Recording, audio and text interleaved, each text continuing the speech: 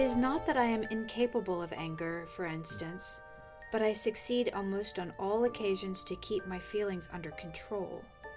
Gandhi, Young India, October 1st, 1931.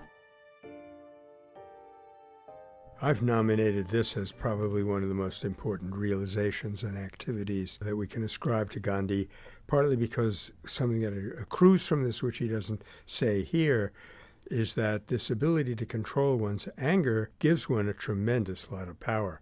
That anger itself is converted into creative energy when we know how to do that really essential thing in our own consciousness. If you look at his experience during the Zulu rebellion, for example, you can no longer entertain that Gandhi had these ideas because he lived in a mild world that didn't have violence. He was subjected himself to humiliation and suppression of various kinds. So what he's saying here is in the teeth of the greatest provocation. I think that's an important point for us to realize.